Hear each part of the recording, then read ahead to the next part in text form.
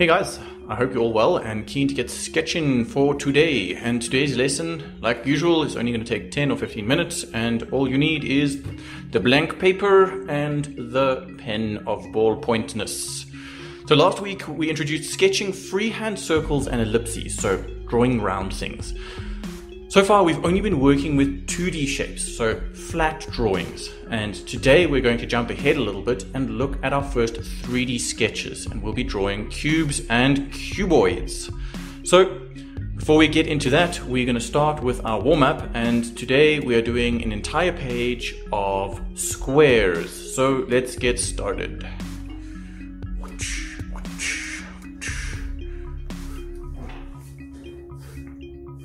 Keep them nice and big, and remember, get your hand moving nice and freely, smoothly, draw lightly, nice construction lines.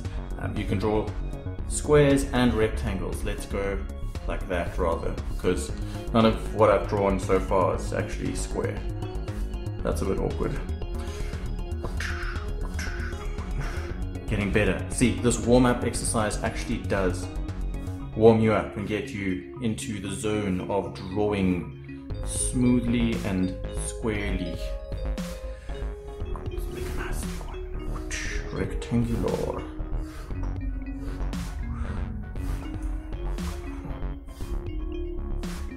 And when you can't see your squares anymore because there's too many squares, let's try and make one nice and dark, so it pops out on the page.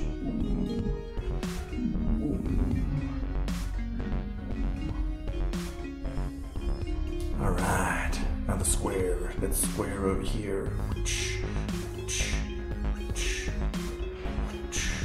Square. Let's do a little square. Alrighty. Warm up done. So, what do we do from here? Well, when we draw cubes, a cube is basically squares in 3 dimensions, right? And we now have got, instead of this 2D object which represents itself properly on a flat page, right? Because we're going into 3D objects. 3D objects on a flat page. How do we do that? And this is where we start to bring in things like perspective, and we actually basically just tricking the eyes into thinking that something is 3-dimensional on the page when really it's flat. So there's a couple of tricks and things that we're going to do with that, and we'll be unpacking those as we go along. But to start with, we generally draw a cube by dropping down the first center line and then drawing out in what is actually called an isometric pattern. Everything is at, I think it's 30 degrees. 30 and 60 degrees, and so we're going to start by drawing that line over there, that line over there, and keep it light, keep it constructions, and then we're going to drop down.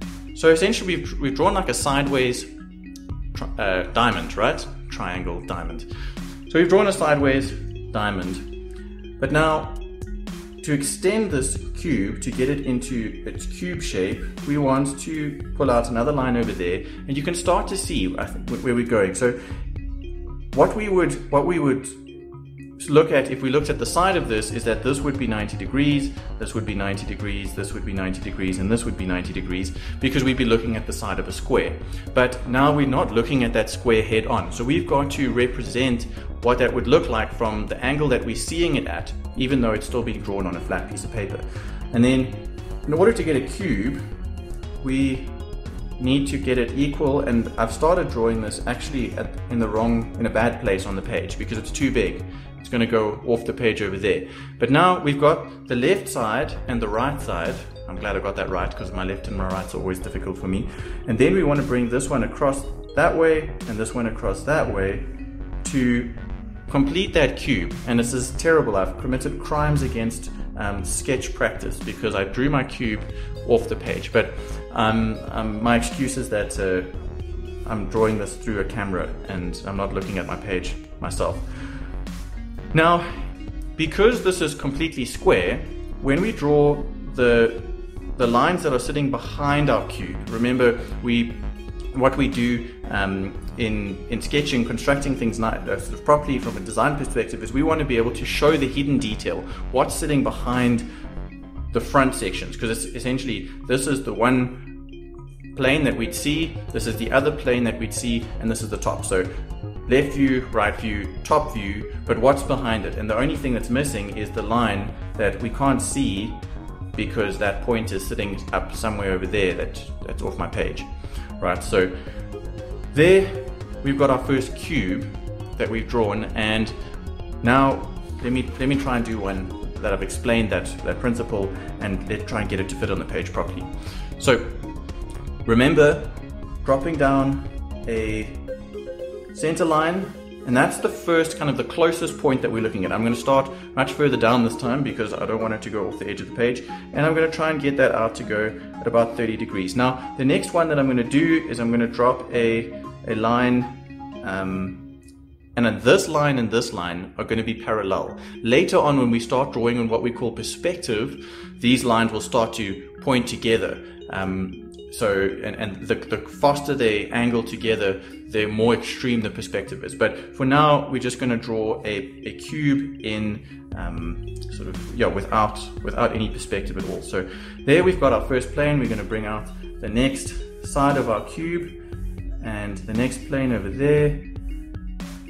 And again, if you need to draw a couple of times to get it right, that's okay.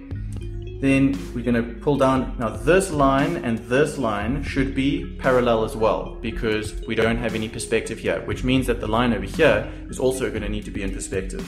So I'm going to drop it down over there, and again we push it past. Now this is actually quite a stretched out cuboid object, because this is more of a rectangle. This length from here to here is not the same as this length from here to here. And then we're going to take this point, bring it out, and again it's going to go parallel to this line, to that center line, and then again from this point to that point. And we want to draw our hidden detail, so this line needs to run parallel to this line, going out, meeting there, and then technically if we get our lines right, it should meet up at that point there and swing through.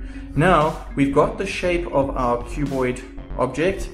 We want to get this to actually to be able to see which side is facing us, which side is hidden, which side's behind. So what we can do is we can start using our line weights now to bring that out and to make it more clear. So we can drop a nice thick line down there, a nice thick line down there. So that's a solid line, and a solid line over there.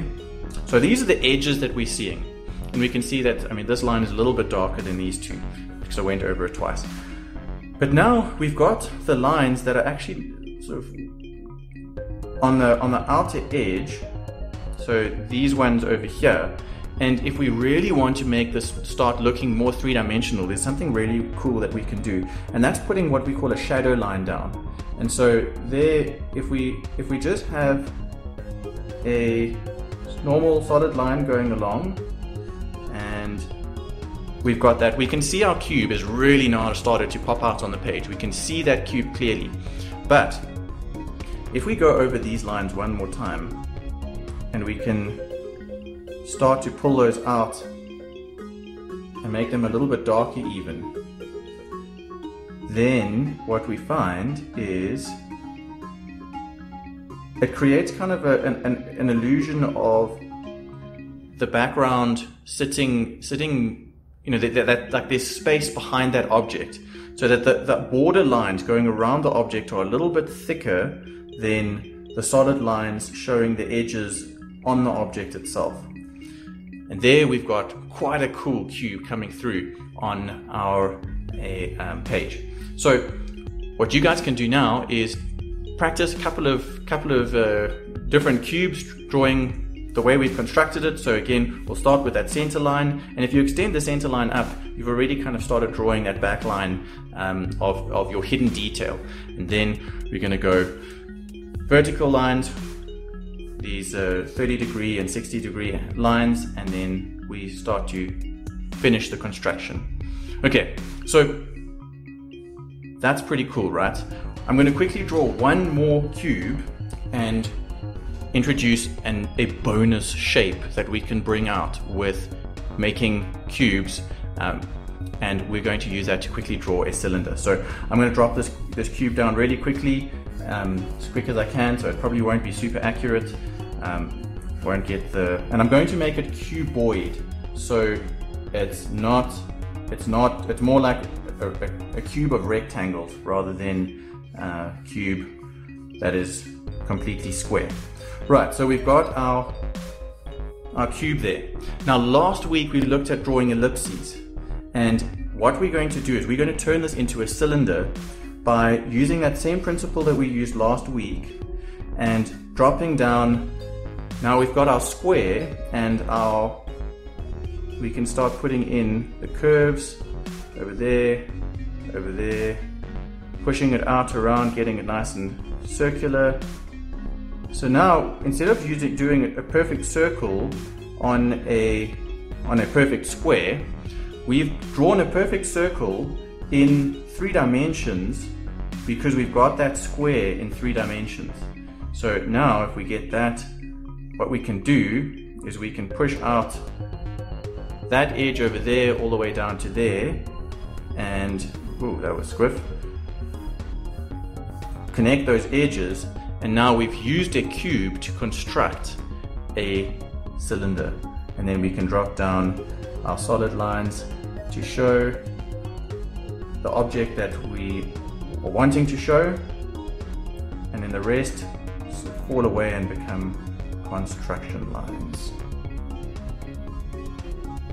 Pretty cool, hey? So now we went straight from a cube, we dropped in some of the other principles that we were learning, and there we have very messy but pretty cool looking cylinder. I hope you guys had fun. I'm looking forward to having next week's lesson as we expand on our 3-dimensional shapes. Have fun. Cheers, guys.